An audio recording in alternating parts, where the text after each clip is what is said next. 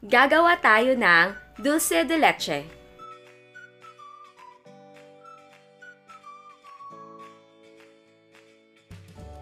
Ang kailangan natin ay condensed milk na plain at meron tayong mga flavored na condensed creamer. Pero ito yung mga optional lang. Meron tayong ube flavor na condensed creamer,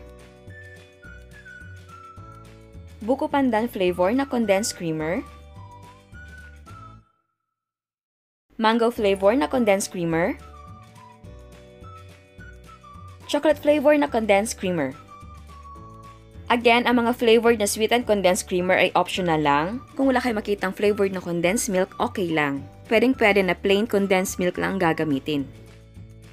Bago natin sila pakukuluan, tanggalin natin ang mga label.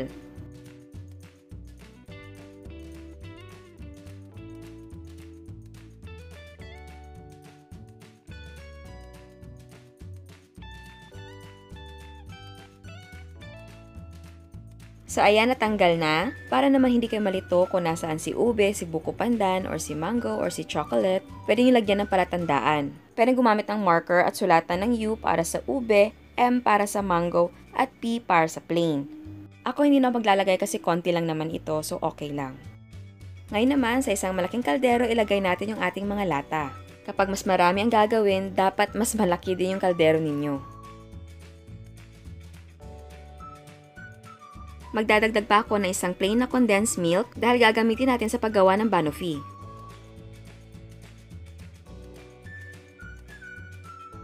At maglagay na tayo ng tubig. At siguraduhin na kasubmerge ng mabuti yung ating mga lata.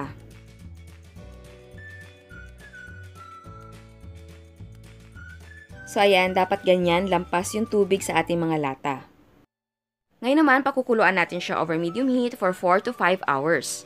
And simulan mo ang timer kapag kumulo na yung ating tubig. And don't forget to check the water level every 30 minutes. At kapag bumaba ang water level, dapat dagdagan ng mainit na tubig or pinakuluan na tubig. Dahil dapat lampas ang tubig sa ating mga lata. Kaya huwag ka matutulog or umalis ng bahay. After 4 hours, turn the heat off. At hayaan na muna natin yung ating mga lata sa loob ng kaldero. Maghapon kung umaga mo siya ginawa at magdamag naman kung gabi mo siya ginawa. At paalala, wag na wag mong buksan ang lata kapag mainit dahil baka mag-splurt siya. So palamigin na muna natin bago natin buksan. At meron tayong mga garapon. Ito yung hugasan at malinis na. Ang mga sizes nito ay meron tayong 150 ml at yung maliliit naman ay 80 ml. At para naman ma-sterilize yung ating mga garapon, pakukuluan natin. Again, dapat nakasubmerge yung ating mga garapon at takip sa tubig. Pakukuluan natin siya for 10 minutes. After 10 minutes, ilipat natin siya sa malinis na tela. Dapat ilipat natin siya agad after 10 minutes. Huwag mo nang hintayin na lumamig yung tubig sa kaldero. I-air dry lang natin para matuyo siya. Huwag mag-alala, madaling matuyo yan dahil mainit yung ating mga garapon. So ngayon, sigurado malamig na yung ating condensed milk at condensed creamer. Bubuksan na natin sila.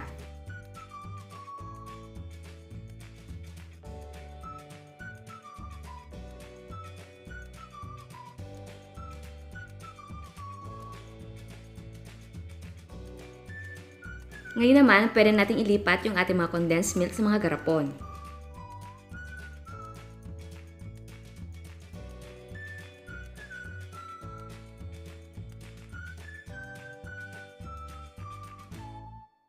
At takpan na natin.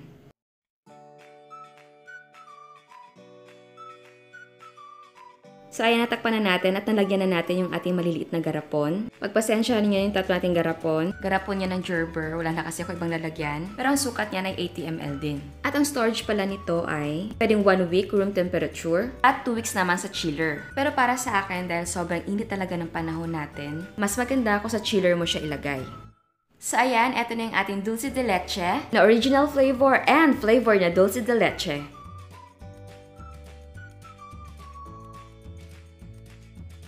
At bago tayo mag-taste test, sa hindi pa nakaka-subscribe, please subscribe sa ating YouTube channel. And please click the bell button or notification button para ma-notify kayo sa mga bagong uploads. So ayan, titikman na natin. Uunahin natin yung original or yung plain lang na walang mga flavors ng chocolate ganon. So ito.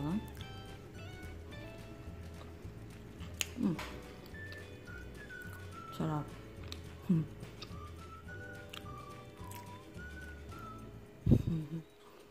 Paano yung diet ko nito?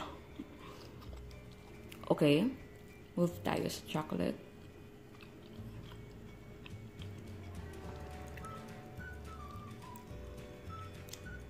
Yung chocolate, para siyang ano, medyo may pagka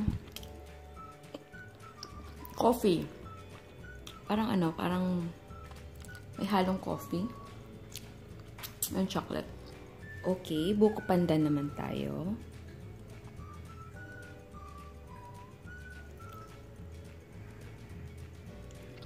Amoy Buko Pandan ah. Tsaka lasang Buko Pandan. Lasang Buko Pandan siya, promise. Sunod naman, yung ating mango.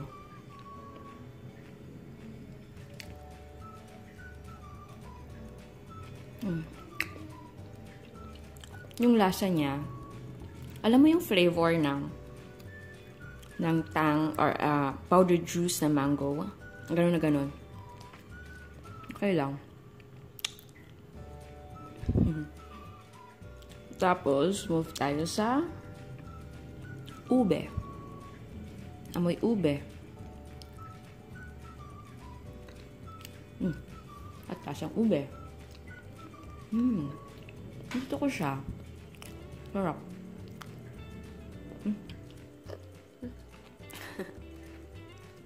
Kung papapiliin ako kung ano yung mas gusto ko, lahat naman masarap. Pero, I think ang gusto ko, masarap yung chocolate, tapos gusto ko yung ube. Sarap sila.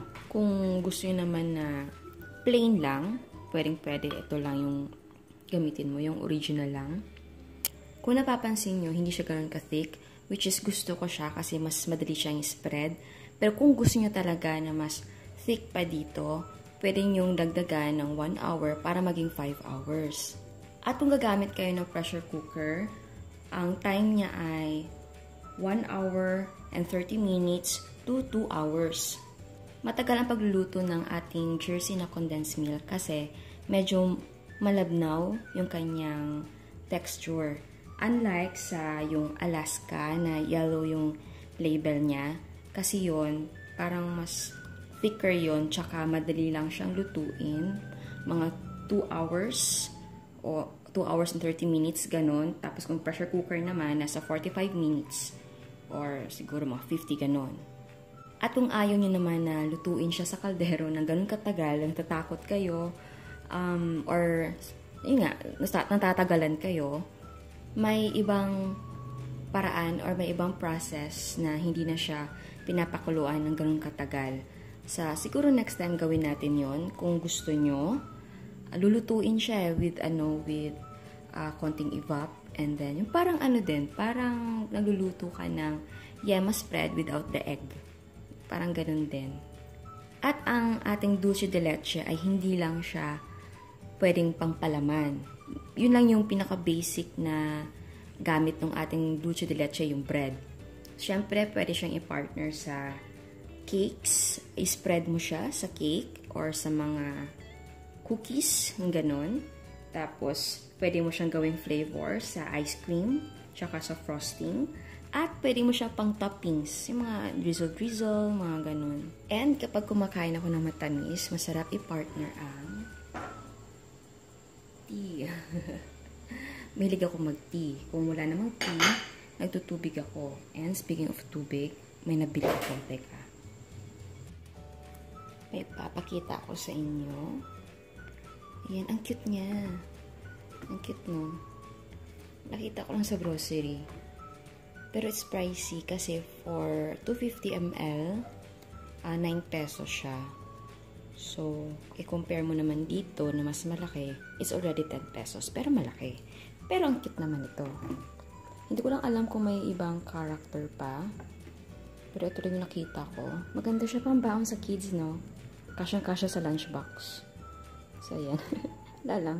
Para may idea lang kayo or baka hindi nyo pa alam na meron ito. Diba? Ang cute kasi binili ko. 9 pesos lang naman. Yeah, medyo pricey nga, pero ang cute niya. At eto naman ang prices ng ating mga sangkap. And yes, pwedeng gumamit ng ibang brand. Pero ang magandang brand ay yung Durin and Jersey. Pero kung gusto nyo na 2 hours lang ang cooking time at thicker talaga, gumamit kayo ng Alaska na condensed milk na yellow ang label or Milkmaid. Pero pricey siya i-compare sa Durin or sa Jersey, pero quality naman. And about sa ube flavor na condensed creamer, baka ang mabili nyo ay hindi kulay ube kundi kulay blue. Minsan kasi ganoon yung kulay kaya swerte-swerte din. Sa mga jars na nabili ko, same sila ng price kahit yung isa ay maliit, 20 pesos pa rin. Mas maganda talaga kung pupunta ka sa mga bilihan ng bote at garapon kasi mas mura doon gaya ng Divisoria.